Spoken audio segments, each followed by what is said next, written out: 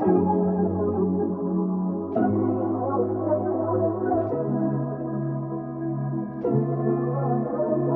Daniel's daughter offers to read me. She was as sweet as Tennessee. I was in the Hennessy, and she was a whiskey kind of girl. 1,000,000 miles of dyes that can size golden, and eyes that could open chosen skies. A smile of crescent moons, crystal views, a flame that can only be tamed by air.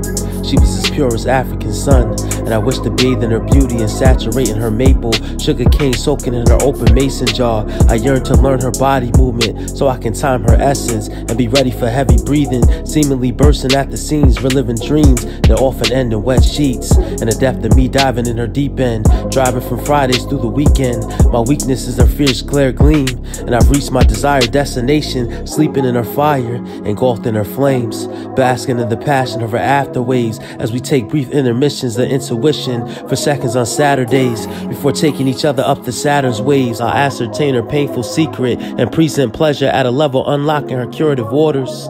Mr. Daniel's daughter offers to read me, and she was as sweet as Tennessee. I volunteer my solemn swear to tear pages from your heartbroken journal with a journey to safe spaces. I want you to feel safe when I'm inside of you. I want you to unleash your every longing as long as it takes for you to arrive. I want to revive your inner whiskey and sip to a drunk off your vibe, aiming at patiently stargazing your amazing cadence. I'm fading in the abyss of your radiance, tasting rainbows and forbidden fruit, and the hidden truth shine a light of lambency. And amidst the heat I was gifted you in the physical, and I was gifted too in the spiritual. Mr. Daniel's daughter in the lyrical, she was as sweet as Tennessee, a whiskey kind of girl, and I was in the Hennessy. But tonight I sip from a cup of infinity until infinitely inebriated.